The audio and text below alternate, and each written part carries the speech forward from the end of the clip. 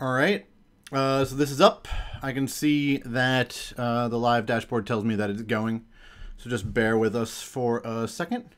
We got the big green starting button on YouTube. So I don't really know what that means. My guess would be that various digital robots are talking to other digital robots. And now I am being told that I'm live. Fantastic. I'm going to go ahead and close my YouTube window because it's weird looking at myself in the past. And we'll go straight to how we're going to do this. All right, cool. So, hey, what's going on? We're going to run out the clock here for a couple of minutes until we get started, like officially at 1 o'clock. But I figured that we could just start just to make sure we don't have any problems.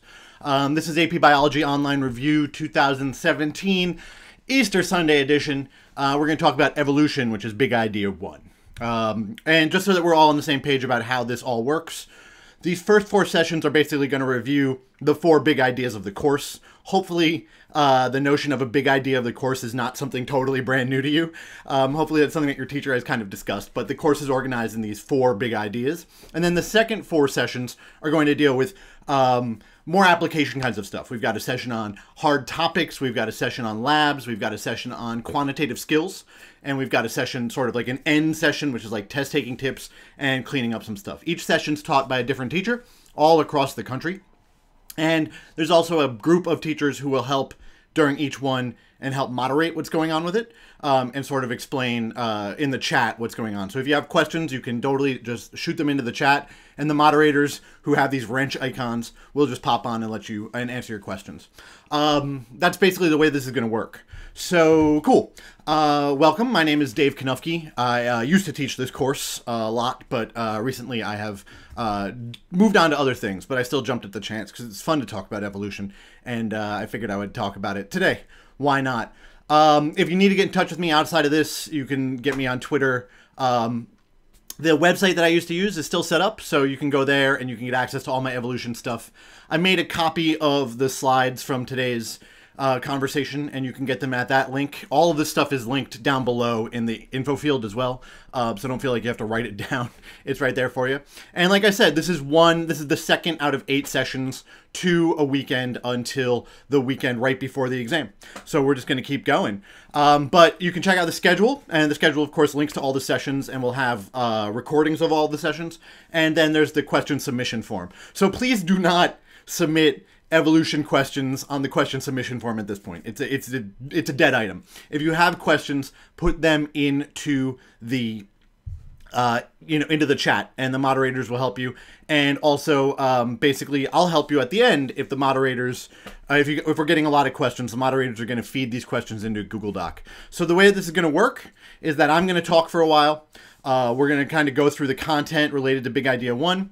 And then at the end, we're going to bang out to a Google Doc, and we'll look at any questions that the moderators have put on there. I'll address those quickly, and we'll go from there. All right. So I'm going to start this show. I lose my little stream window here, but I don't anticipate that there'll be any problem. Bear with me while we do that. All right. So we should be able to see me kind of in the corner and the slide that I just had to start with.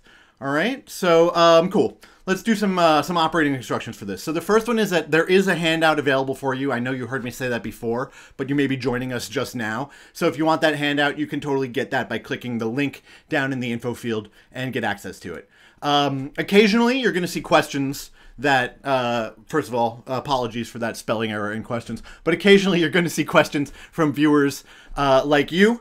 This was questions that kids submitted on the question submission link before like noon today. So that's really important for you guys going forward. If you want to get your questions answered for future sessions, you need to use that info form. And I would encourage you to put your questions in there sooner rather than later. Don't wait until the day of the session. Put them in like a week before so that your hosts for the other sessions can get them in to the document as much as possible. Clearly, we've already made our first mistake. Mistakes are going to be inevitable here. So bear with it, all right? The moderators will help to clean up any of the mistakes that I make as well. And, of course, you can always talk to me if there's anything I say that confuses you. And then, I mean, the final note that I have for you guys really before we get into it is that you run a real risk of thinking that just going to these sessions is enough. Particularly these first 4 sessions, content review is useful, but it is not what you need in order to do your best on the AP exam. The AP exam is very much about application of that content. You need to know that content in order to apply it to the kinds of situations they'll give you on the exam, but just thinking like you know all the information in what's about to come is going to get you in good stead is absolutely not the case. So you should be attending reviews with your teachers. You should be practicing with items, right? All the free response questions for the last couple of administrations are up on the College Board website. You should be accessing those and trying to answer those. You should be doing all the things that you need to do to study correctly, and we'll talk more about that at the end as well. But I just want to make that note here. This session is not enough. Even if you went to all 8 sessions, it's not enough. You're going to need to do more than just that. All right, so let's dive in. So like I said, your questions will be answered. And so we have a couple of questions here at the top. Somebody wrote in and said, why would evolution be so important in biology? And why is it always in the AP Bio test? And very similarly, what do we need to know about evolution? Briefly explain each aspect. So that's the purpose of today. So let's dive in. We're going to start with a conversation about natural selection. So let's talk briefly about how natural selection works. The way that I like to think about it is sort of as a cycle of a cyclic process that works through a variety of different dynamics that we see at work in the world. We can start anywhere we want, but we'll start over on the top left with variation. And so the bottom line here is that all living things are different from all other living things. Even identical twins have some differences in terms of their genetic makeup. Variation is universal among living things. This was noticed by many people, but was sort of formalized when Darwin was coming up with his notion of natural selection. And so you can see, like, ladybugs, you probably think about ladybugs as all looking the same, but you can totally see from this picture that they're not all the same. That's true for blades of grass, that's true for squirrels, that's obviously true for humans, right? Variation is just a fact of life. Another fact of life is overproduction. Every generation makes more living things than the environment can support. And this, of course, was known before Darwin as well, but it is just another fact of life. And so Darwin noted that because of this, there was going to be competition for resources in the environment. So ladybugs eat aphids. There are more ladybugs born each year than there are aphids to support them. And so the ladybugs are going to have to compete for the aphids. And so as a result, there's going to be differential success among the different ladybugs or any organism, right? Some will eat the number of aphids they need in order to survive. Others are, of course, going to die. And actually, most of any generation's living things are going to die. But the survivors get to reproduce. I know this picture is, it's maybe a little bit spicy for what we're talking about today, but there it is, right? Survivors get to reproduce, and then this process just repeats itself. That's basically what natural selection is. The notion of different organisms with different variations, some being more successful than others, the ones being more successful surviving and reproducing and then passing on those variations to their offspring and just repeating that process over and over and over again is what natural selection is. It's a very simple concept. I'm sure most of you guys know a lot about natural selection, but we just had to talk about that here at the beginning. It's important to understand that natural selection leads to adaptation among living things. And adaptation is any variation that helps an organism survive in its environment.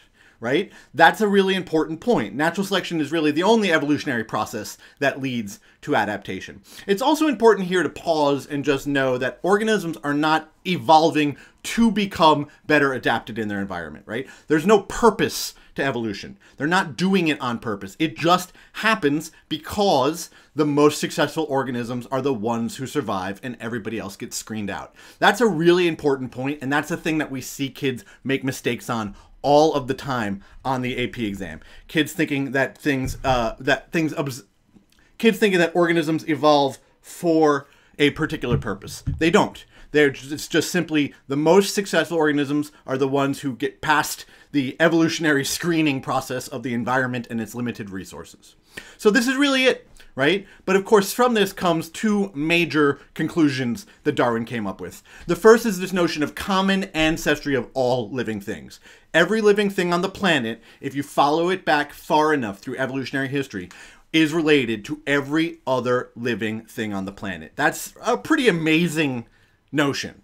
And you should understand that sort of fundamental kind of mind-blowing aspect of it. If that doesn't blow your mind, you're a different kind of person than me, I assume. But we have this idea of common ancestry of living things. All organisms currently on the planet can be traced back in an unbroken chain to the first organism that ever lived on that planet. And we'll talk about that a little bit later on. The other conclusion that Darwin kind of was staring in the face was this notion of deep history of the Earth, right? That the Earth is super, super old. It's about 4.5 billion years old. It doesn't really matter that you know that because you can't really even conceive of how old that is. Humans obviously live for maybe 100 years if we're lucky. That is considerably less than this deep history of Earth. But because of that deep history of Earth, we can have this evolutionary process working from generation to generation, driving the adaptation of living things, resulting in the diversity of species that we see on the planet these days. Cool? Nice.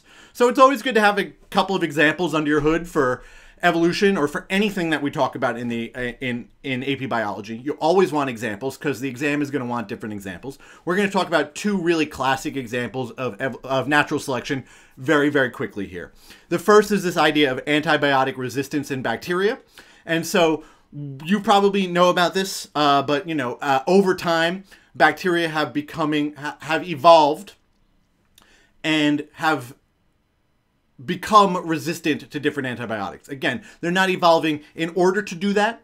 It's just a simple aspect of what comes from the selective environment that they live in. So this is showing two different plates of where you have bacteria grown on the plates, and they put discs of different antibiotics on each of these plates. And you can see that the antibiotic sensitive species is being killed off by all of the discs of antibiotics on the plate. But you can see that the antibiotic resistant species is not being killed off by all of the antibiotics on the plate. Some of the antibiotics are not affecting it at all, right? We don't see those clear zones around several of the antibiotics in the antibiotic resistant species. Why is this happening? How is this happening? It's actually pretty simple evolutionary dynamic happening here. Before selection, you could consider all of the bacterial cells as having different amounts of resistance to those antibiotics. But once we apply the antibiotic, right, we've selected only for those individuals who are the most resistant. Those individuals now find themselves in a world of wonder and virtue, and they can totally go crazy, get all the resources they need. They can reproduce, but of course, they pass on their antibiotic resistance to their offspring, and so over time, the population becomes more and more resistant to antibiotics. If you want to get more in depth with this, we can look at it kind of in a cartoonish fashion, but a little bit more in depth. Really what's happening here, in particular with penicillin and those classes of antibiotics, is that the antibiotic-sensitive bacteria have an enzyme, which you see up on the top part of this picture, that is affected by the antibiotic. You can see the antibiotic is sort of the orange lowercase q-shaped molecule that actually goes in and interacts with that enzyme and blocks that enzyme from being able to make cell walls. That's why the bacteria dies off, because the bacteria can no longer make cell walls. They basically pop, right? But if you look at the antibiotic-resistant bacteria, you can see that their enzyme has evolved so that that antibiotic can no longer interact with that enzyme. And as a result, that enzyme can continue to make cell walls.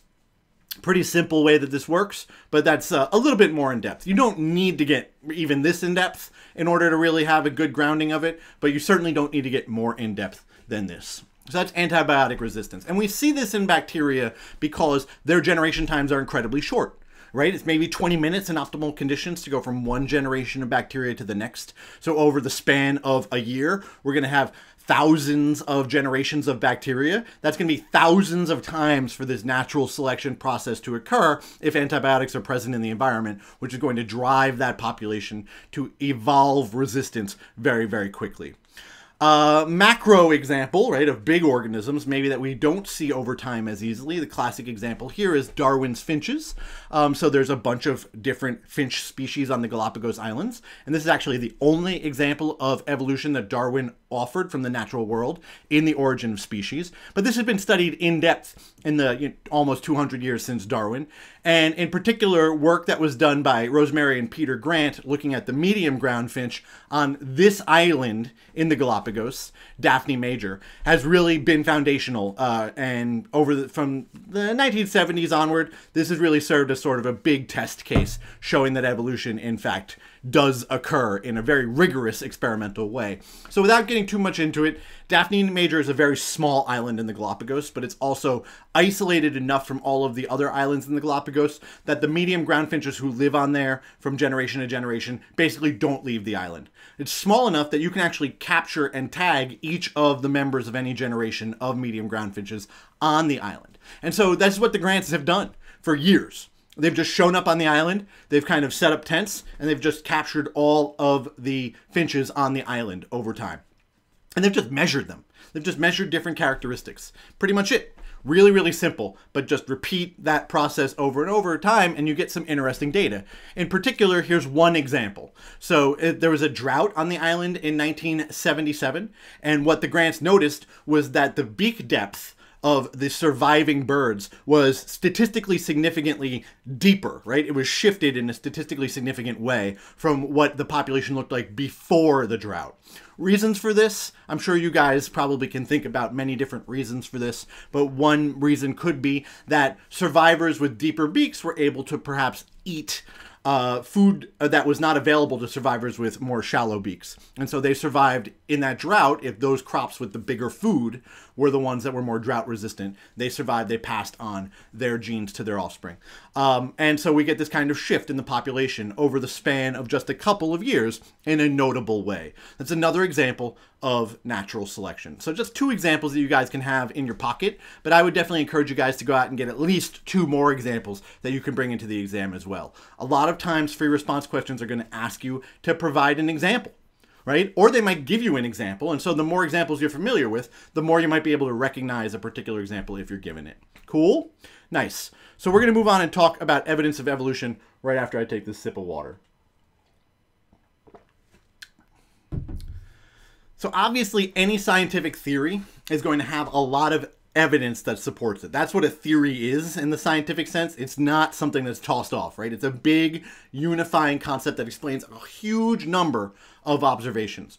And so we have evidence of evolution, and this evidence of evolution could be the examples that I just talked about, but it could also be other things. In particular, they could support these Darwinian conclusions of common ancestry and deep geological time. So how do we know that things have been around for a long time? Well, we know that pretty easily through things like radioactive decay. So radioactive isotopes have a predictable half-life, and we can use that predictable half-life in order to establish the age of different things like rocks and fossils and evidence of living things. This is one particular series of decay, right? This is the uranium-235 to lead-207 decay curve. I don't care if you know that. It's just showing you that you can date objects by measuring the ratio of these two different isotopes that you find in them. And based on that, you can establish things like this happy lady, right? This is Sue out in Chicago, right? She's about 65 million years old. How do we know these things? We know this by dating the radioactive isotopes that we find in and around the specimens that we find. And because we know of an old Earth, it starts to explain other things as well. So for instance, the notion of continental drift, as first proposed by Alfred Wegener, but later, supported by a huge pile of evidence, which I'm not even going to get into here, really talks about how the continents have moved over time.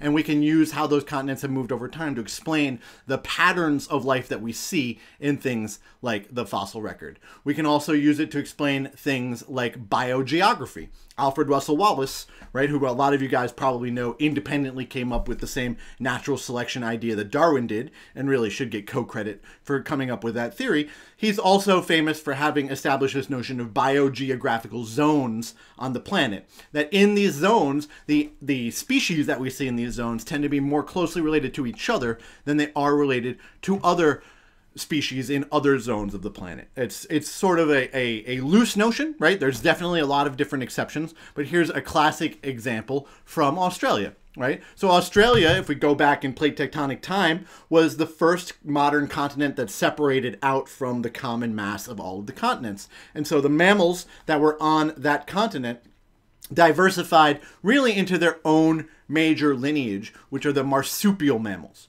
And the mammals on all of the other continents, for the most part, are placental mammals. And this has to do with fundamental ways that they reproduce, right? We're placental mammals. We were all stored in a uterus inside of our mothers while we were developing. Marsupials do it a little bit differently, right? The fetus comes out a little bit earlier and actually moves into a pouch, which is external from the organism. Well, it's at least an external opening. It's not fully external.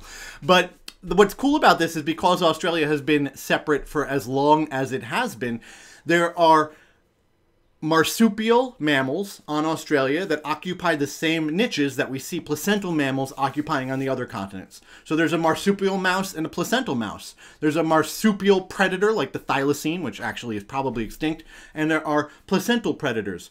We see this analogous evolution among different mammal types in these two different places because they've been separated for so long. But that marsupial mouse is more closely related to that thylacine below it than it is to that placental mouse, even though they look so similar.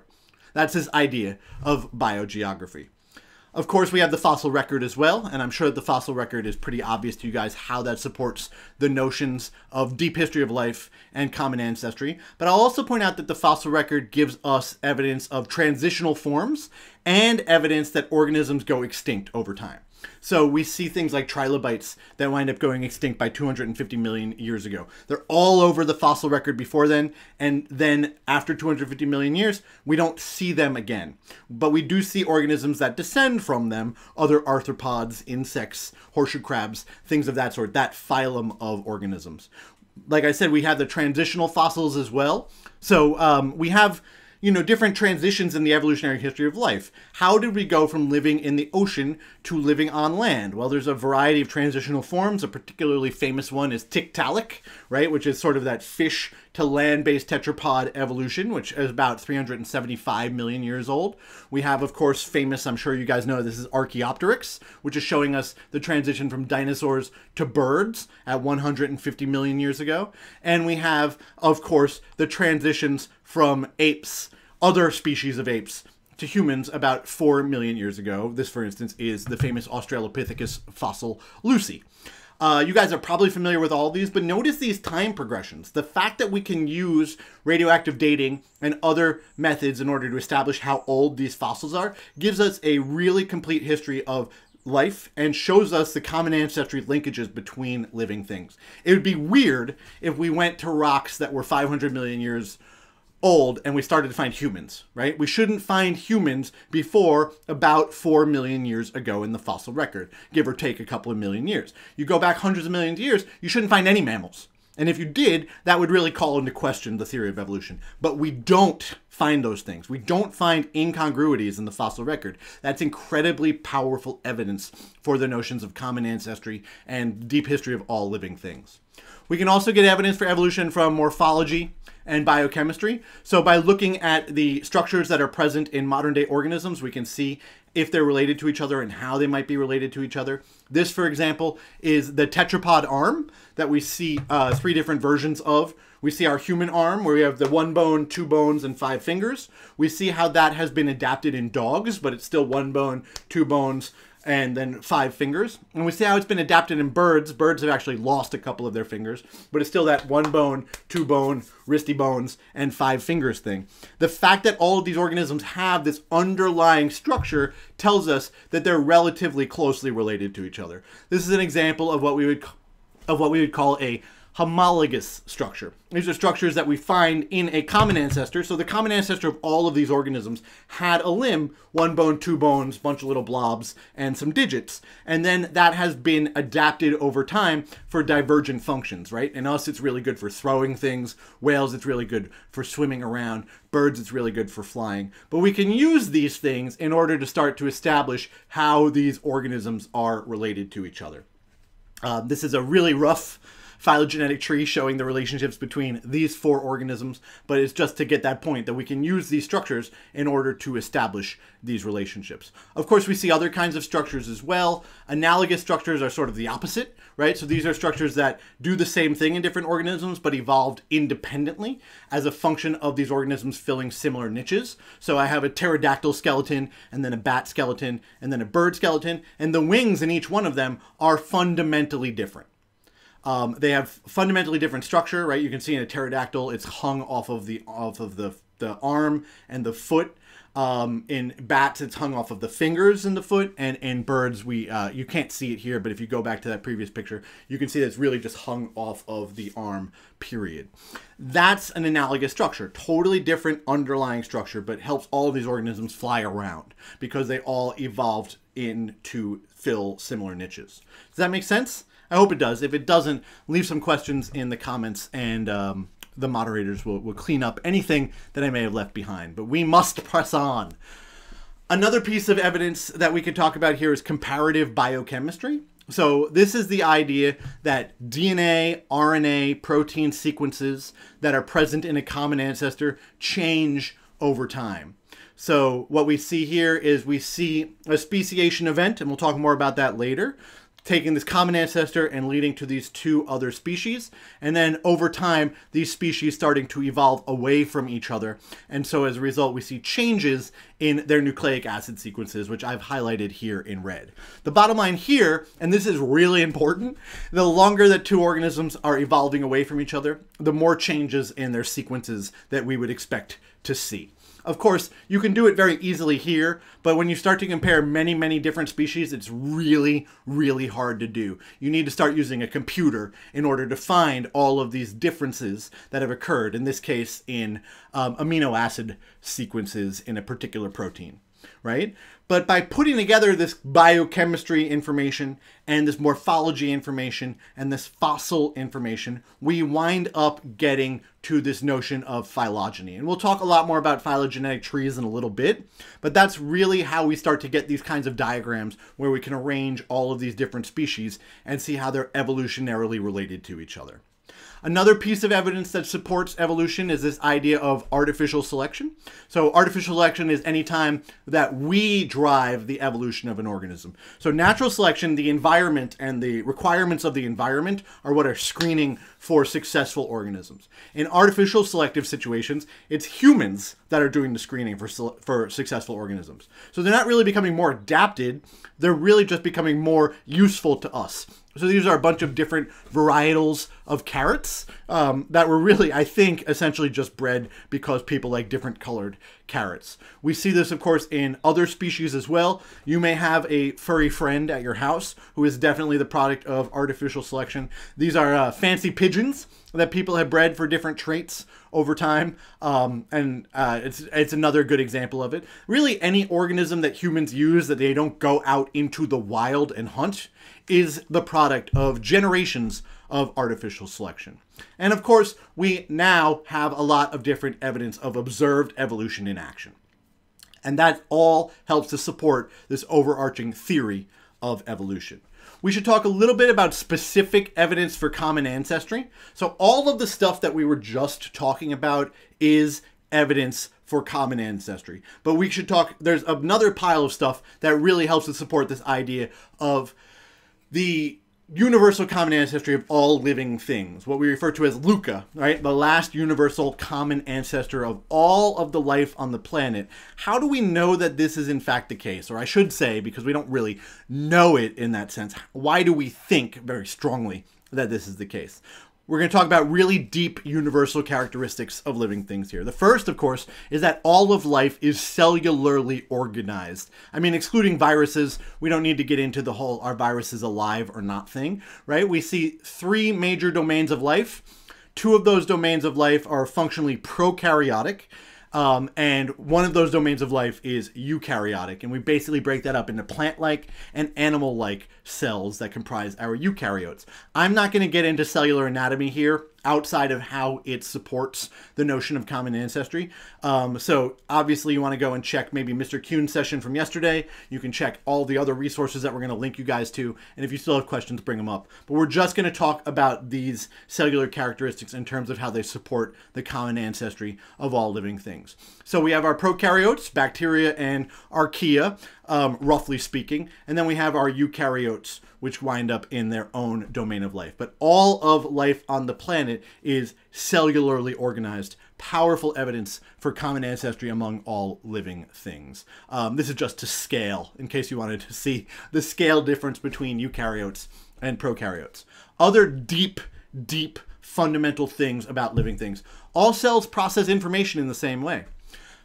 All cells basically store their genetic information as DNA, which is transcribed into RNA and then is interpreted in 3 base segments of RNA as codons into the different amino acids that go into proteins. And they all use the same genetic code. There are a couple of weirdo bacteria that have minor exceptions, but these are not major exceptions. And so that's really cool for a lot of different reasons. I mean, for one, I can take a gene for human insulin, put it in bacteria, and bacteria can make human insulin for us to use.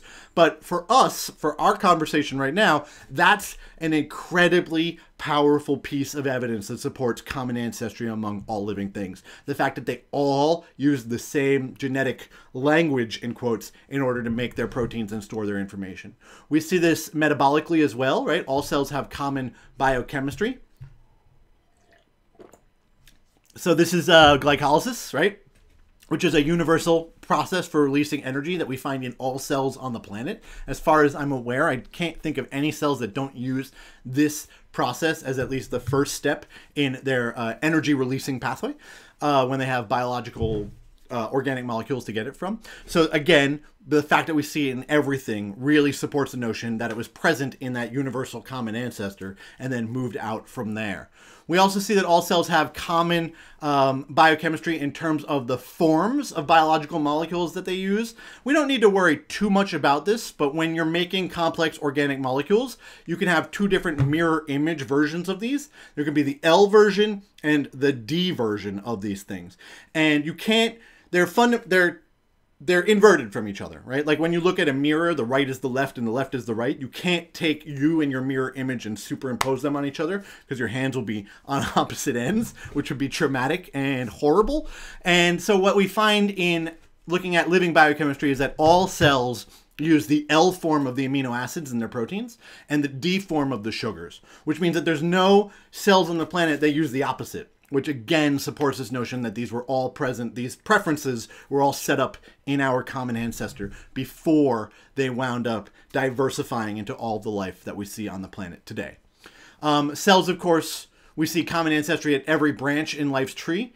So just looking at the eukaryotes, because they're a little bit more perhaps interesting than the prokaryotes in terms of their cellular anatomy, we see our plant-like and animal-like eukaryotes. They probably look somewhat different just looking at them. There are obvious differences, but there are also common eukaryotic organelles that we see in both, right? So there's a nucleus that we see in both, which I've circled here in red. They both have ribosomes, which they use to make their proteins, and they're both similarly structured in terms of the size of their ribosomal subunits. They've both got an endoplasmic reticulum. They both have a Golgi apparatus. I didn't circle these. They both have mitochondria, which we'll talk more about a little bit later on, why they both have mitochondria. And they both, of course, have a cytoskeleton. The fact that all of the eukaryotic cells on the planet share all of these common organelles helps to establish this notion that they were probably present in the last universal common ancestor of all the eukaryotes, I guess the Leuca, I suppose, would have all of those organelles in it before it branched out into all the different cell types that we see on the planet today. Cool? Nice. So we're about, I would say we're about 40% through this right now. So hang in there, friends, all right? You guys are doing great. If you need a pause, you can always hit that pause button and pause it and then come back to it. Cool? Nice. So we're going to move on. We're going to talk about cladistics and phylogeny, which was something that was asked for, right? So somebody wrote in and wanted to know how we can create a phylogenetic tree or a cladogram from DNA and protein sequences. We want to know how we can draw a cladogram, and somebody wrote in to ask how phylogenetic trees work, and then somebody wrote in and just said cladistics. So let's talk about these. For your purpose, cladistics and phylogenetic trees are the same thing. They're not technically the same thing, but it's not something you need to worry about. And a cladogram and a phylogenetic tree are the same kind of structure, all right? Technically, a phylogenetic tree is based on evolutionary relatedness, and a cladogram could be based on anything that organisms have in common or anything has in common. You can make a cladogram out of shoes if you wanted. It's not any big deal.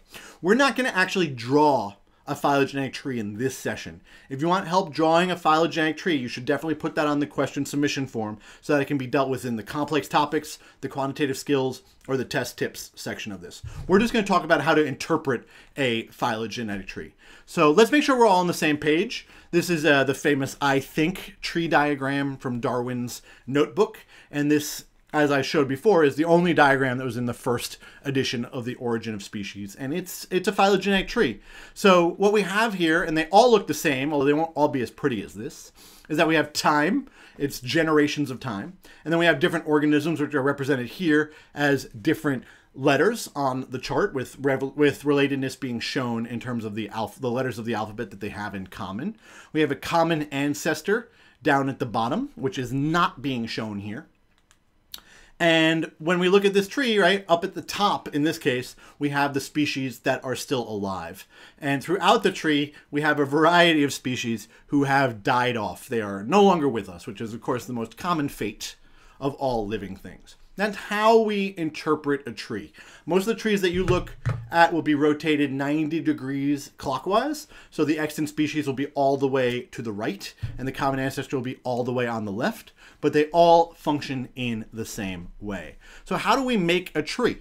Well, we need to pick the right characteristics in order to do it. And so we need to pick data that's useful, what are called shared derived characters, characteristics that are shared among organisms and are a result of them being derived from their common ancestor. So a cool example of this would be like circulatory systems in mammals and fish and other vertebrates, and we all have similar circulatory systems with some fundamental differences. So fish have a 2-chambered heart, and mammals have a 4-chambered heart. And so we can use that evolution of a 4-chambered heart to help us understand when the mammal lineage diversified from the fish lineage. But it's really important when you're doing this to avoid analogies. So like, for instance, fish and whales don't have legs, right? I mean, I hope that's not news to you guys, but they don't have legs because of analogous evolution, not because their common ancestor didn't have legs and then they both derived from that common ancestor and kept their no legs. Whales, of course, are mammals, so whales got legs and then lost them again as they moved back into the ocean. That's just, you know, kind of the fundamentals of how this works. So you want to not pick the kind of characteristics that could lead you astray. The organizing notion here is this idea of maximum parsimony, which is this idea that a trait or a mutation only occurs once and is then passed down to all the descendants of that organism, unless there's other evidence to suggest otherwise. So like mammals and birds both have a 4-chambered heart, but we have very clear evidence that the common ancestor of mammals and birds did not have a 4-chambered heart, that it had a 3-chambered heart. It was a reptile or something like a reptile. And we know that reptiles have 3-chambered hearts. So mammals and birds both evolved a 4-chambered heart, but they evolved them separately from each other. If we just went with the 4-chambered heart in this case, we might think that they share a more recent common ancestor than they do. But we have a lot of other evidence that helps us understand that in this case, it's an analogous evolutionary situation. So the coin of the realm in determining phylogenetic relationships these days is essentially molecular data, right? It would be really weird to build a modern phylogeny and not use DNA sequences or RNA sequences or protein sequences in order to do it.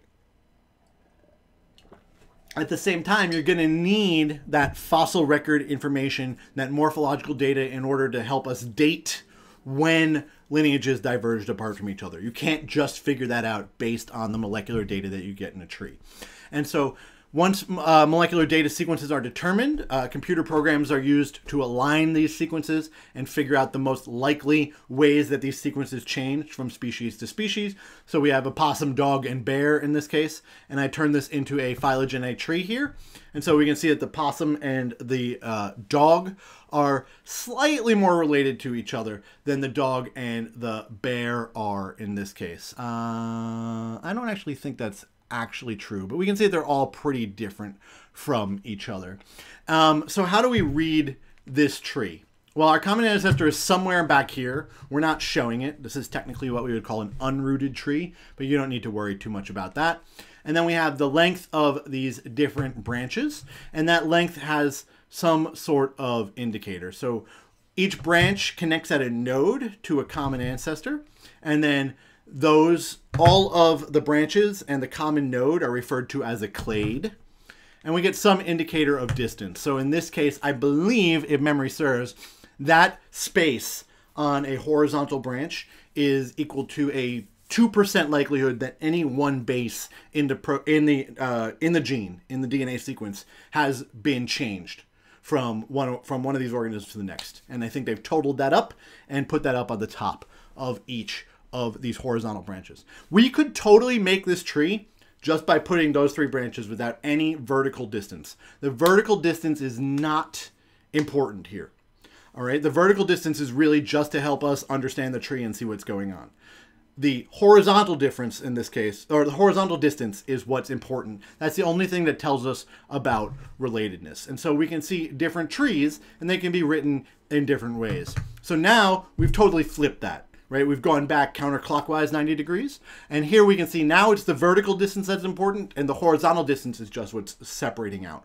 You've probably seen 2 different ways to draw trees, with this sort of diagonal lines or with these straight lines. It really doesn't matter which one you use. If you're going to be asked to do this on the AP exam, either they're going to give you a tree and ask you to put the species that they give you onto that tree based on the differences in distance that they have, in which case you're going to have to know both versions because you might get one or the other, or they're going to ask you to draw your own tree, and you can draw either one that you want as long as it's correct, and people will get it. These 2 trees are exactly the same tree. They're just drawn in different ways. And what's important to understand is that these 2 trees are exactly the same tree as well, because the total amount of distance between any 2 species hasn't changed just because I've swapped that node on the top left, right? These 2 trees are totally equivalent trees. Any 2 trees where you can swap those nodes and still get the same distance between species are going to be equivalent trees. So it's important to understand that when you're drawing trees as well, that you have some options the way that you do it and still wind up with the same tree. It's also important to understand that phylogenetic trees are hypotheses. So don't worry about what these 4 different groups of organisms are. But it would be cool, I mean, if you want to, go here. I mean, go Wikipedia it up, figure it out, and let people know in the comments if you want what these different organisms are actually. Picks or didn't happen, I suppose. But you have 6 different possible tree arrangements for these organisms, and each of these trees is a different tree. You can see that in each case, we haven't just swapped a node, we've swapped different relationships. Each one is a different hypothesis about the evolutionary relationships between these different organisms, and the way that we know if they work or they don't is by testing them, by going out and gathering more information, by using that information to continue to revise our trees. And so we'll totally see that over time, our understandings of phylogenetic trees among organisms are changing. It's just the way that this process works. That's what we mean when we say they're hypotheses. A hypothesis is always open for revision as we get more and more information to inform our picture of things. Cool? Nice. So we're going to move on. We're going to talk a little bit about the mathematical understanding of evolution. Sort of the modern version of evolutionary theory. Let's do it. All right, so we need to talk briefly about this idea of the modern synthesis. Darwin does his thing. He writes his book. He dies. He doesn't know anything about genetics, modern genetics at all. The next 100 years, people come on the scene. Modern genetics totally develops and explodes. And so we have to take our Darwinian understanding of things and connect it to our modern genetic understanding of things. And so that altogether is known as the modern synthesis. We're not going to talk a lot about genetics here, but we are going to get some terms in here because we can't have this conversation without it. So again, in our Big Idea 3 session, I know there'll be a lot more genetics, and if you want more than that, you can definitely put it on the form. But for right now, here's the genetics that we're going to need to know. I'm sure all of you guys probably know this already, but how is genetic information transmitted? Genes are kept as sequences of DNA in an organism's genome. Any particular sequence of DNA could be referred to as a gene. We're not going to worry too much about it. For our purpose, we're going to focus on the genes that actually evoke phenotypes in organisms. Those genes are transcribed into RNA sequences in organisms. Those RNA sequences are then translated into protein sequences. Proteins are then what give rise to the traits that we see in an organism, what we refer to as phenotypes. In this case, I've said that this hypothetical example is resulting in brown eyes in these smiley organisms. Of course, we know it's not this simple, but for our purpose, it can totally be this simple of a model to use. The environment also plays a major role in this, but we're not going to pay attention to the role of the environment in our conversation in terms of determining phenotypes. We'll pay attention to the role of the environment in terms of determining evolutionary success and fitness. We know that we have different versions of a gene. So we can have 2 different or 3 different or as many different versions of a gene as we want. Those are referred to as alleles. In this incredibly simplified smiley model that we're using here, the big B allele would code for the brown eye phenotype. This would be the dominant trait.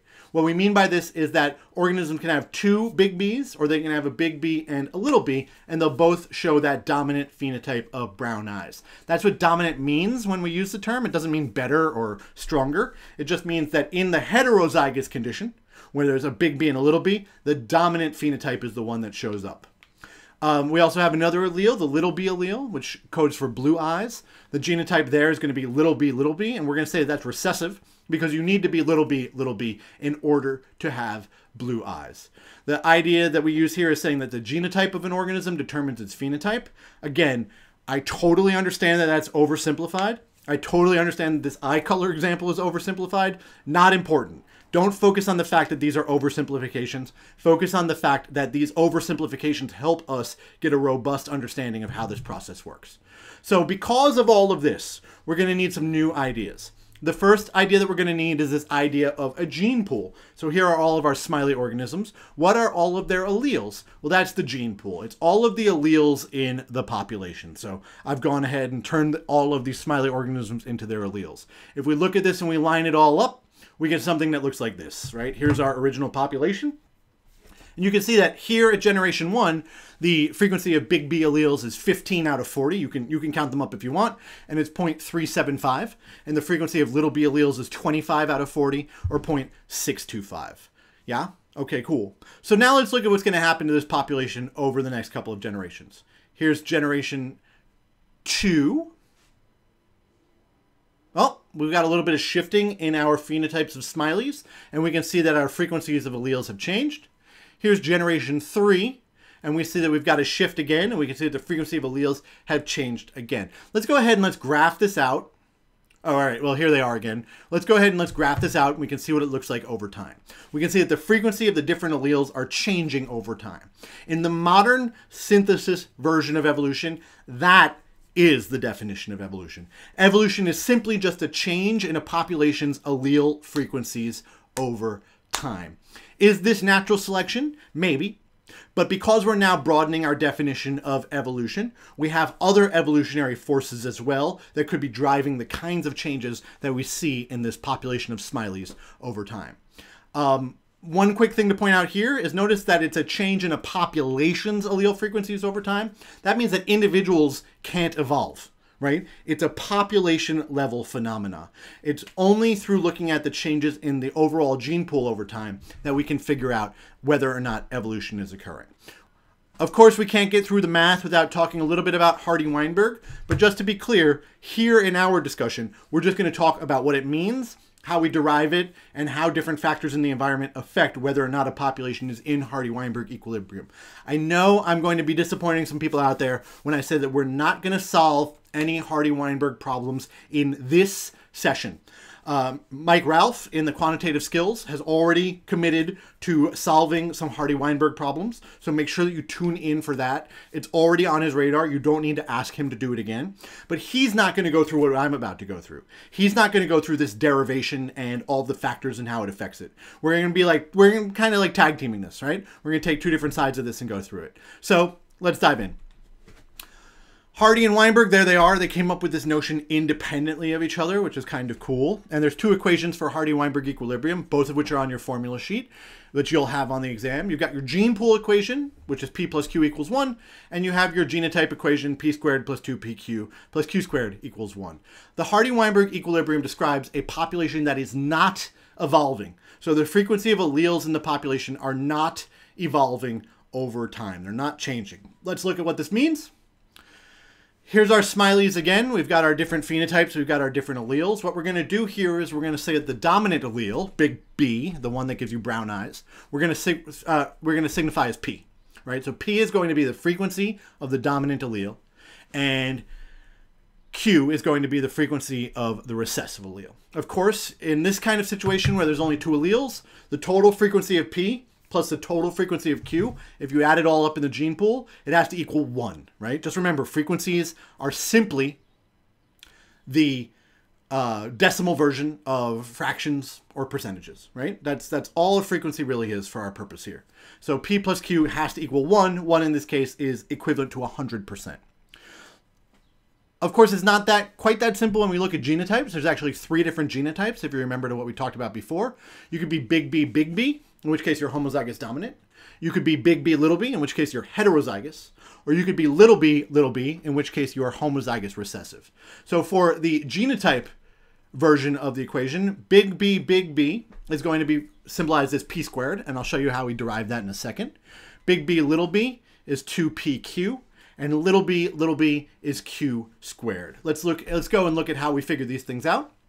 If we remember how organisms that sexually reproduce are reproduced, we have a male and a female. That male has 2 different possible alleles. That female has 2 different possible alleles in most cases, certainly in our little simplified eye color case. And so if we look at all the combinations that we can possibly have, we have the male up on the top either giving a P or a Q, and the female also either giving a P or a Q. So what are the odds that you would get a P from both? Algebraically, that's expressed as P squared. What are the odds that you would get a Q from both? Algebraically, that's expressed as Q squared. And then what are the odds that you would get a P from one and a Q from the other? Well, you could get a P from mom and a Q from dad, or you could get a P from dad and a Q from mom. Both of those are algebraically expressed as PQ.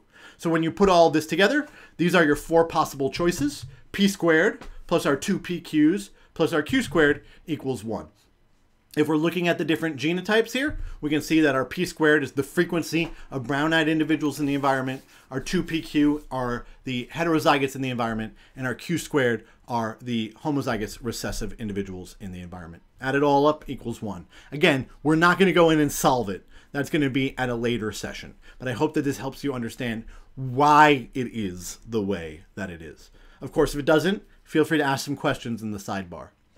So we have some other questions that came in over the question submission form. One was, what are the differences between natural selection, genetic drift, gene flow, etc.? We had, how does genetic drift work and how does it affect speciation? And we have, how does genetic drift work? So we're going to go in and talk about each of these. And we're going to talk about them through the lens of this idea that no real population is in Hardy-Weinberg equilibrium. There are 5 major factors that are keeping populations, natural populations, from being in Hardy-Weinberg equilibrium. Remember, a population is only in Hardy-Weinberg equilibrium when it is not evolving. Every real population on the planet is evolving in some way. And there are really 5 major ways that a population can evolve. We have natural selection, of course. We have sexual selection, which we'll talk about a little bit. We have genetic drift, which you guys saw was a pretty common question. We have gene flow, and we have mutations. So we'll go through each one, and we'll explain how the Hardy-Weinberg theoretical population accounts for each one. So natural selection is just due to a change in the environment. If the environment changes, you're going to have natural selection working on the population. It is a fact of living in a changing environment. So in a Hardy-Weinberg population, what we say is that the environment is totally stable from generation to generation. Same amount of food, same amount of space, all of that stuff never changes. Of course, that's not the real world, but in the real world, things evolve because of natural selection. We need to have a completely stable environment for a population to be in Hardy-Weinberg equilibrium. We have no sexual selection in Hardy-Weinberg equilibrium. So, you know, I don't know what to tell you, really. Some organisms are more likely to reproduce with other organisms. Mates have preferences. You know, it is what it is. And so that mate preference, the fact that you have mates that have preferences in what they're looking for, means that some organisms are going to be more likely to reproduce than others are. It's just kind of the way that it goes, so to speak. So mate preference leads to sexual selection. That's what sexual selection is. It's evolution that we see as a result of preferences in mates. A classic example of this is the male peacock's tail, which is like kind of maladaptive if you think about it. And the male peacock has to have this big tail and has to live in the environment with like predators out there with this gigantic tail. But female peahens prefer to mate with males with ornate tails. Maybe it's an advertisement that they're fit, that they can survive in the environment even though they have this ridiculous thing on their butts.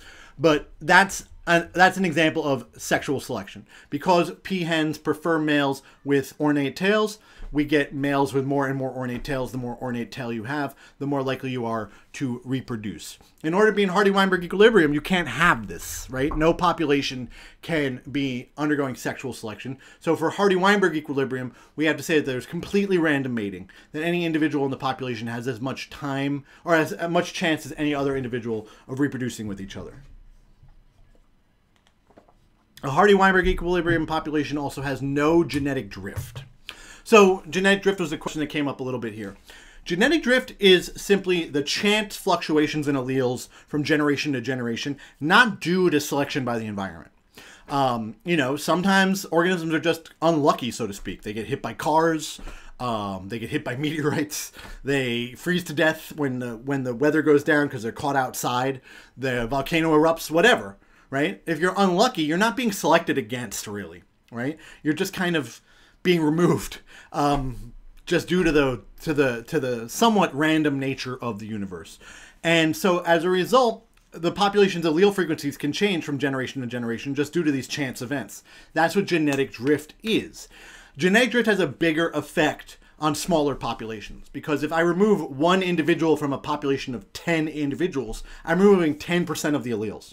But if I remove one individual from a population of 100 individuals, I'm only removing 1% of the alleles. Even if I removed 5 individuals from the population of 100 individuals, I'm still removing only 5% of the alleles, whereas all I would have to do is take out 1 from my population of 10 and remove twice as many of the alleles. The larger the population is, the less an effect that chance events are going to have in terms of genetic drift. My example here are elephant seals, which have substantially reduced genetic diversity because their population was extensively hunted by humans. And again, it wasn't really selected against. They were just unlucky that they happened to be big and delicious and available for organisms, for, you know, humans to hunt. And they were almost hunted to extinction. So that population was greatly reduced in size. And then all of the descendants of that population, they're now a protected species, have come from that original group of individuals. That's actually an example of a genetic drift phenomenon known as the bottleneck effect, when some sort of catastrophic event removes a bunch of those individuals and then those survivors give rise to a new population. That's a classic example of genetic drift. The other example, and you can look this up if you want to see how it works, is what's known as the founder effect. It's very, very similar. It's just that the bottleneck isn't due to some sort of event in nature. It's just due to a group of individuals winding up being isolated from everybody else. The bottom line here is that a Hardy-Weinberg population needs to be large. It needs to be large enough so that genetic drift cannot have an effect on the population. We have no gene flow, right? No immigration or emigration, because obviously if individuals move into or out of a population, that's going to affect allele frequencies. So these two individuals were married at one point and they had a child. I'll let you guys do the work if you want to figure out who that child is or who these people are, but it's definitely worth a dive in. And that's a good example of gene flow, right? These individuals came from populations that historically were probably really separated from each other. It probably would not have been likely for individuals from these two populations to get together. But in the modern age, it was as trivial as kind of taking a plane, right? And then I guess, going out for dinner and so forth. But so that's gene flow. When individuals go from one population to another population, they take their alleles with them, and then they bring them into that new population. You can't have that if you want to be not evolving. So in a Hardy-Weinberg population, there's no immigration or emigration of individuals. And then, of course, there have to be no mutations, right? Mutations are just changes in alleles. The lobster's blue because it has a mutation. You can't have mutations because you're going to change alleles when you do. And for a Hardy-Weinberg population, that would be evolution. So you can't, that can't happen. So a Hardy-Weinberg population has no net mutations. So those are the 5 characteristics of a population that's in Hardy-Weinberg equilibrium. No natural selection, right? Completely stable environment, large population, random mating, no immigration or emigration, and no mutations are the big 5 that we need to see that drive evolutionary pressure. So the question might be, well, if it's not used, why is it useful? There's 2 ways that it's useful. The first is that you can compare real population data to what you calculate using the Hardy-Weinberg population equations, and that can help you to get some ideas about how different evolutionary pressures may be affecting that population. Is it just fluctuating back and forth, back and forth, back and forth? Maybe it's more of a genetic drift than it is any sort of selection that's driving that evolution. Or do we see some sort of directed changes in these frequencies over time? In that case, that might tell us that selection is occurring. The other thing is that real populations can approximate Hardy-Weinberg populations. So they might not be perfectly in Hardy-Weinberg equilibrium, but from generation to generation, slow evolving populations are not changing so much that it's not useful to figure out to use the Hardy-Weinberg equation to figure out what the possible incidences are of particular alleles in the population. We do that a lot in trying to figure out the incidences of certain alleles in the human population, particularly alleles related to diseases. If you ever see any of those frequency calculations, those can be done using Hardy-Weinberg equilibrium equations. So I hope that that helps give you some grounding on what Hardy-Weinberg is and why it's useful. We're going to move on and talk about speciation. I can see that we're coming up to the end of our hour. I'm not going to stop, all right? So I'm just going to go on through this. We're about 2/3 of the way done. So it looks like we're going to bring this in about 2:30. But, you can always take a break, come back, leave your questions. You can leave them in the comments afterwards and I'll get them, right? So don't feel like you have to sit here through the whole thing. But let's go in and let's talk a little bit about speciation.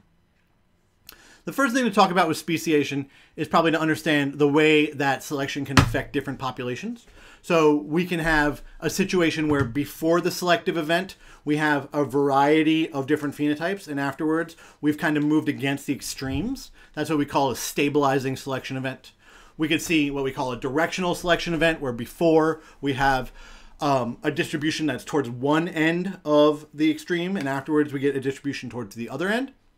Or we can have the disruptive selection event, where we select sort of against the most common and towards the extremes. These are the 3 major ways that selection can drive the distribution of a phenotype in a population, which kind of connects us to this notion of speciation, right? The biological species definition, which is a group of individuals that can successfully reproduce. So here I have 3 different individuals. Can any of them successfully reproduce with each other? Actually, no. These are 3 different species of individuals. They're all reproductively isolated from each other. We've got a chimpanzee, we've got a bonobo, and then we have a human being over on the right. And so even though that human being is, adorable and horribly cute, he's never going to be able to reproduce with a chimpanzee or a bonobo, and neither will the others. It just doesn't work that way because they are biological species. So how does this happen? How do we get a population that's reproductively isolated from each other? The way we do that is through an event known as an allopatric speciation event, or through an event known as a sympatric speciation event. Let's look at each of these in turn. So allopatric speciation is probably the easiest one to get your head around. You get some sort of geographic barrier that winds up separating the 2 populations for a prolonged period of time. And once those 2 populations are separated for a prolonged period of time, they can wind up evolving on their own. So we wind up seeing things like maybe our population on the right starts to evolve in a different way. And so now we have enough genetic difference over this time so that when those populations come back together, they are they're significantly different from each other, and so they can no longer reproduce with each other because they are now separate species. Cool? Nice. The other version is a sympatric speciation event. So the point here is that you do not need to physically separate populations in order for them to speciate. You can have events that occur within a contiguous population that drive the sympatric speciation event, like you see here. We're getting the same speciation event, but not because the populations are separated from each other. We had a question about that, right? Which relates to allopatric and sympatric speciation. When we say gametic isolation or any other types of isolation, what speciation to refer to, allopatric or sympatric? The answer is it depends. It totally depends. It doesn't matter. Both, right? One or the other, both. I mean, I don't really know a better answer to give you here because all of those barriers relate to speciation. Species barriers are the things that prevent two different species from reproducing with each other. So here we have a zygote, right? This is the fertilized egg that is the product of fusion of sperm and egg coming together, right? It's the first diploid cell in any sexually reproducing organism. What prevents that from happening? All of these things can prevent that from happening. The organisms can be isolated from each other because they don't live in the same area. They can be isolated from each other because they behave in certain ways. Their mating dances could be different. They could be isolated because the parts don't fit together, right? Floral anatomy might not fit together in order to allow for cross-pollination among different species. And they can be isolated from each other because proteins on the surface of the sperm and the egg do not allow for those two cells to fuse together to make the zygote. All of those things on the left of your screen are pre-zygotic barriers. They prevent the zygote from forming. But even after the zygote forms, we can have all sorts of post-zygotic barriers where the hybrid that's produced isn't fit. Maybe it's not even born, right? But maybe it's born and it's just maladapted for the environment. These are the post-zygotic barriers that we see in hybrids.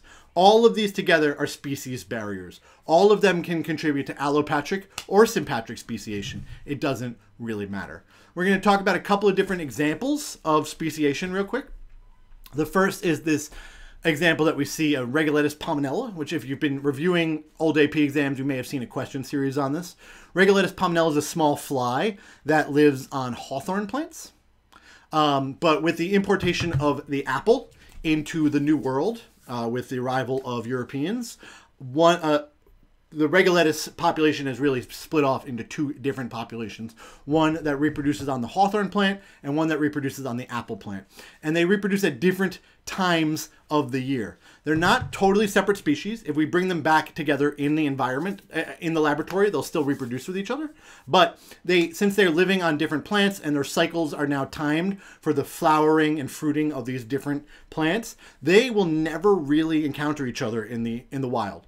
And so they're starting to evolve away from each other. That's one classic example of speciation sort of at work. Another really classic example is an example that was done in the lab. So this is looking at Drosophila. And so what was done in this lab was that the Drosophila population was initially taken and split into two different populations and were fed different growth media. One where starch was the main sugar source and one where maltose was the main sugar source. This was then allowed to continue for a series of generations. And then after they were brought back together, they did not reproduce with each other. The different populations did not reproduce with each other. They preferentially preferred to reproduce with members of their own population. You could still get them to reproduce with each other if it was like the only option available, but they showed preference in their mating to be restricted to only the population that they had evolved in. Right? Another example of speciation in action.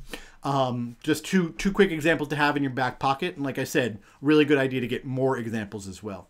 We also talk about the idea of speciation through time. So, how do we see all of these species that we've gone out and developed in the environment? Are they the product of what we would call gradualism, right, which is many different small changes over time leading to production of new species? Or are they the product of punctuated equilibrium, where we have long periods of time where there's no change in the species and then a relatively rapid series of a lot of changes leading to the speciation event, followed by other long periods of time? Both are supported in the fossil record in different ways, and really it's just a matter of sort of your scale. So I wouldn't get bogged down in which one is accurate, right? Which one is correct. I would just have a good handle on both of them. Cool? Speciation. We're going to finish up here by talking about the origin of life on Earth and the history of life on Earth. And so let's dive in here. So how did we get to now? right? Well, we start with our Big Bang, and how do we wind up now? We're talking about 13.7 billion years of evolution of evolution of the universe, with the Earth forming about 4.5 billion years ago. Here is a clock graph of the evolutionary history of life on Earth, and we can see that life starts relatively early in the history of life on Earth. We start to see evidence about 4 billion years ago, give or take a couple hundred million. But you can also see that we see a real exponential increase in the diversity of life as we get closer to now, right? So we don't see a lot of diversity of life until about 540 million years ago, and then we see this massive change in the amount of life that we see on the planet. Let's look at the origin of life first. So let's be very clear, these are all hypothetical things. I wouldn't be so bold as to call this a theory just yet. But we need really 4 things to happen in order to get life. You need to have the biological molecules that we see in living things originate. Those then need to be encapsulated inside of cells. We need to get some sort of information storage and transmission. And then we need to, of course, get reproduction. So we'll go through each one in turn. Origin of biological molecules, kind of the simplest step, quote unquote, right? And we know that biological molecules are just a smaller group of larger organic molecules. Methane is an organic molecule. It's any molecule that has made out of carbon and hydrogen. Biological molecules are a very specific type of organic molecules. So this is an amino acid. This is glycine, what's called the simplest amino acid. It's one of 20 different types of biological molecules. And of course, these biological molecules are put together in certain ways. So glycine and other amino acids have to be connected by peptide bonds into these biological molecules, which we of course refer to as proteins, right? Here's one particular protein. So how do we get these biological molecules? Where do they come from? Well, there's a bunch of evidence that we use to support this. The first is that looking at non-terrestrial objects, we find a variety of organic compounds in the universe, just kind of chilling. So like this asteroid was actually analyzed for what was coming off of it, and it was found to contain at least 16 different organic compounds, including that amino acid glycine. So even though it's probably not the product of some sort of biological system that put it into this asteroid, which has been, circulating around the universe for billions of years, it still forms in universal conditions. Sort of the classic example of this is the Miller-Urey experiment, where they simulated what they thought were the conditions of early Earth at the time. So at this point, they put some gases that they thought were present, simple gases, and they used a spark to simulate lightning, and they used a water basin to simulate the ocean, and they just circulated it for a period of time, about a week. And then they isolated the compounds that were found inside of it. And what they found by doing this was they found that they were able to inorganically produce, right, or non-biologically produce amino acids like glycine, alanine, and aspartic acid, and a variety of other organic precursor compounds. So this helps to support the idea that you don't need biological systems for the production of organic molecules. Now, the Miller-Urey experiment itself is not actually early Earth, right? But these kinds of experiments have been done in a variety of different hypothetical origin circumstances, and they've produced a variety of different types of biological molecules. The point here is that there's really nothing special about biological molecules in terms of how they're made, and that given the right conditions, we can absolutely get the production of biological molecules. The next step, of course, is the origin of cells, right? The origin of cellular life. We need to put all of these molecules into compartments, which we call cells. We get evidence for that in the fossil record. So we have evidence for cellular life that dates back to at least about 4 billion years ago. We see evidence of stromatolites, which are structures that, as far as we know, are only built by cellular systems. We see other things in the fossil record as well. So we get things like, this is a stromatolite. The only evidence I have here is the stromatolite fossil, but you can go and look at other evidence in the fossil record for cellular life and the origins of cellular life, and you'll be taken on a wonderful tour of the internet. So certainly enjoy if that's what you're interested in doing. We also see things like biological organization, so encapsulating molecules inside of other biological molecules is not hard to do. We can do this spontaneously by putting lipids into water. You can get the kinds of structures that we see as the basis of cellular membranes. Some of you may have done this in your own in your own classes in some of the labs that are done in class, right? But we can get all of these things. Certainly putting all the requirements for life into a compartment and getting it to become a fully functional cell has yet to be accomplished in the lab. But I mean, think about the history of life. It could have taken 100 million years to do it. We have plenty of time to do it. We, here at working in our human time scale, we may not be able to just kind of get that kind of time in order to work the way that we want it to work. We have the origin of information storage molecules, right? So where do these things come from? We have evidence that supports this, like for instance, RNA molecules are able to not only store information, but can also carry out biological reactions. These are things which are known as ribozymes, which are enzymes that are based out of RNA. And this has led to this hypothetical notion of the RNA world, that the first living organisms on the planet may have used RNA as their genetic information because it could do double duty and also catalyze some of the biological reactions that they needed.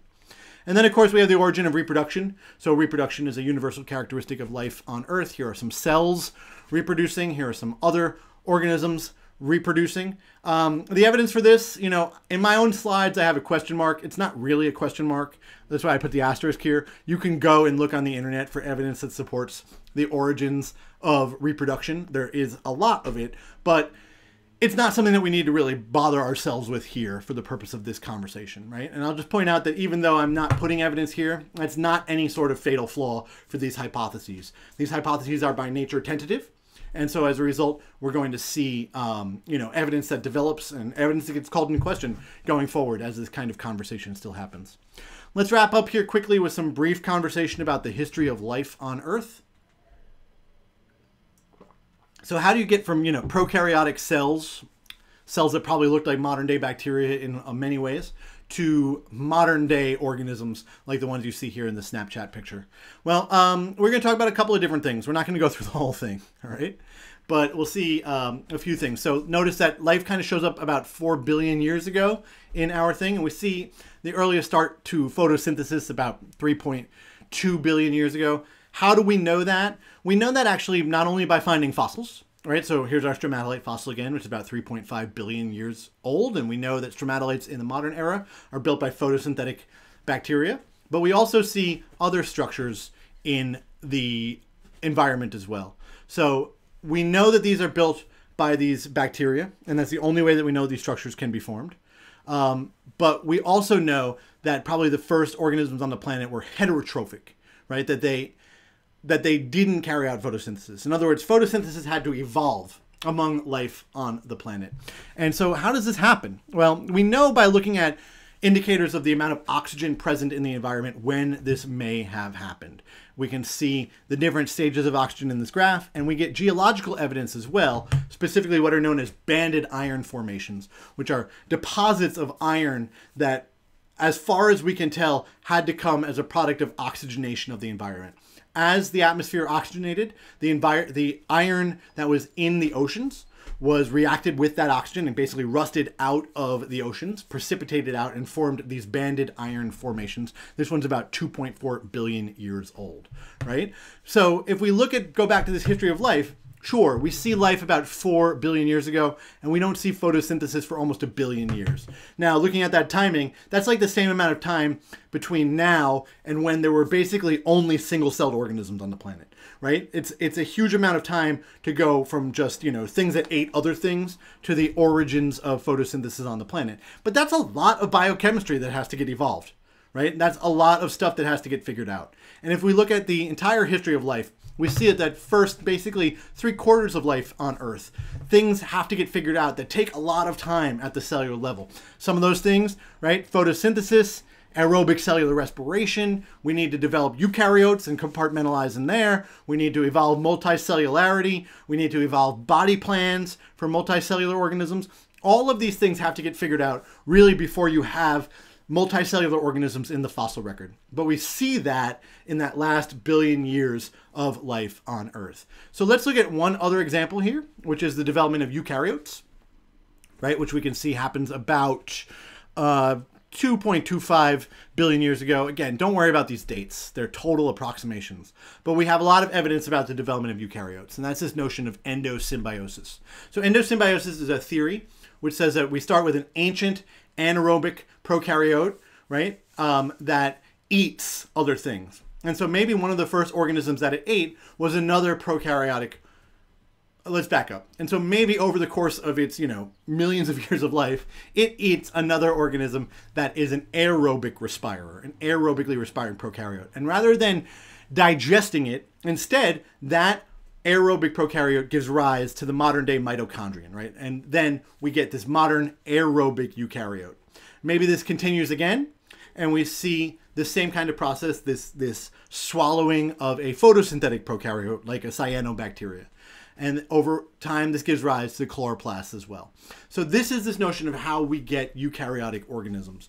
This idea of endosymbiosis and the swallowing or the incorporation of free-living prokaryotes that had developed aerobic cellular respiration and photosynthesis into other free-living anaerobic cellular organisms, giving rise to the modern-day eukaryotes with their modern-day mitochondria and chloroplasts. Of course, I mean, we need to have evidence to support this kind of really crazy notion.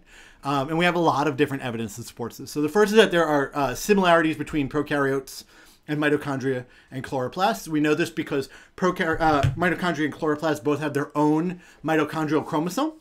And we can actually look at the sequences on it and then compare it to all the bacteria that we see.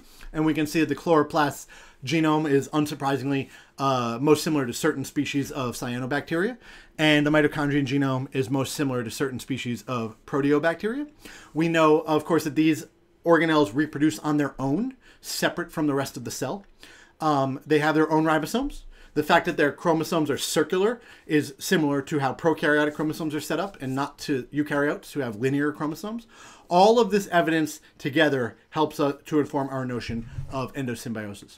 And so if we go back and we look at the early history of life, it's probably not so much that you start with one universal common ancestor that branches off, but really that you start with that universal common ancestor and it starts to branch off, but then we get exchanges between the different lineages of life. They could be exchanging entire bodies in the case of endosymbiosis. They could be exchanging segments of DNA among each other. And so we get this really interesting thing that's happening, but it's happening at the microscopic scale, right? It's happening at a level where we don't see it, but it probably takes a long time to get these things to happen. Of course, once life is set up, we see other things in the history of life as well. We see periodic mass extinctions, where we see large numbers of organisms dying off in the fossil record, like our friends the trilobites from a while ago now in our conversation. Events like massive asteroids hitting the planet, things like that, leading to a reduction in the number of phyla of organisms that we see on the planet. In this graph, you can see extinction intensity on the left-hand side. So the higher the peak, the more intense that extinction event would have been. But also, if we look at biodiversity over the fossil record, we can see that the total number of different phyla over time are increasing. And that's what we would expect to see if we're seeing this accelerated returns in the history of life on Earth. We see other things looking at this too. We get this idea when we have a lot of available niches, and maybe after something like an asteroid hitting the planet, we see rapid divergence. It's geologically rapid, right? It's occurring over the span of a couple of millions of years. But in the geological time sense, we see these rapid divergences. So for instance, we get mammals that really diverge after the Cretaceous, after the dinosaurs were largely removed. And we see Darwin's finches, for instance, doing the same thing to kind of call back to other things. And of course, the other question that you're probably going to be asked to consider in certain ways, the more in the ecology ways, is what's this going to look like in the future, right? Now that we're in the sort of this new biological age where humans are having this massive effect on killing off all of these species. I like this graph, right? Look at the large mammals dying off after the entry of Homo sapiens onto all of these continents. How are we now affecting the continuing life on Earth? Yeah, cool. Almost done here. Just one last question, which was, what is the most interesting example of a creature that has evolved to fit its environment? Man, it's hard to pick one. This is not my favorite, but it's one that I'll go with here at the end as sort of a bonus for you guys for paying attention here at the end. All right, so this is the pearlfish. I don't know how much of you guys know about the pearlfish, but the pearlfish lives a very interesting life. They live inside of other organisms. So for instance, there are many species of pearlfish that live inside of the anus of sea cucumbers. So sea cucumbers are an echinoderm. They actually have a structure inside of their anus that they use to respire. It's called a respiratory tree. And the pearlfish actually lives inside of it and basically eats the respiratory tree. It's not a big deal for the sea cucumber. It regrows it. It's kind of a commensal relationship. But I think that's kind of an interesting example of a creature that's evolved to fit its environment, right? This fish that has evolved specifically to live inside of the anus of another organism and eat its respiratory structure. And of course, in the grand cosmic hilarious scheme of things, this organism that lives inside of the butt of another organism is in the genus Carapus. So anyway, that's it, man. That's the end of our little chat. So we're going to pause here, and I'm going to go and pull up the Google Doc and just see if any questions have been added to it.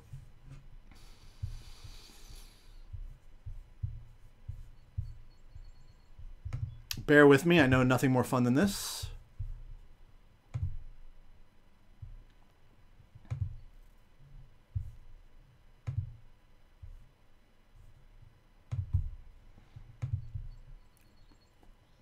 I know. Loading is super fun.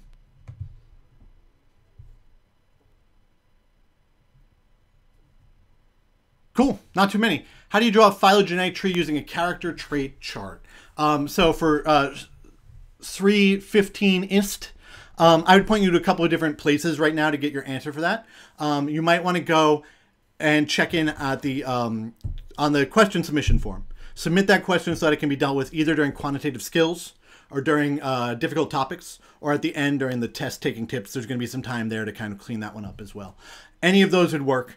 You can totally submit your question there. I feel like we've kind of gone on too long here to really do that. The other thing, of course, is that you can hit me up on Twitter, or you can get my email, right? You see it on the info field. Feel free to write in or leave it in the comments, and I'll point you towards some resources where you can learn what you need to do in order to figure this out. It's not hard to do, and you definitely can figure it out. I guess that's the only lingering question that we have, so I'm going to wrap this doc here, and we'll talk just a couple of brief questions or comments that you might have. So the first, of course, is that please continue to review. Make use of the resources that I pointed you to in the info field. Continue to submit questions on the question submission form for people in the other sessions. You can always get in touch with me or any of the other presenters as this goes on. All right. We definitely want to be here to help you guys out. And yeah. All right. So an hour and 20, all of evolution in an hour and 20. I'm sure it was incredibly fast, but remember, you can always replay it and you can slow it down during the replay. Thanks, guys. I really appreciate it. I hope it was useful for you. And if you have any questions or comments or concerns or complaints, don't hesitate to send them along. All right. So thanks so much. I'm going to stop the stream right now. Have a great day and good luck on the exam.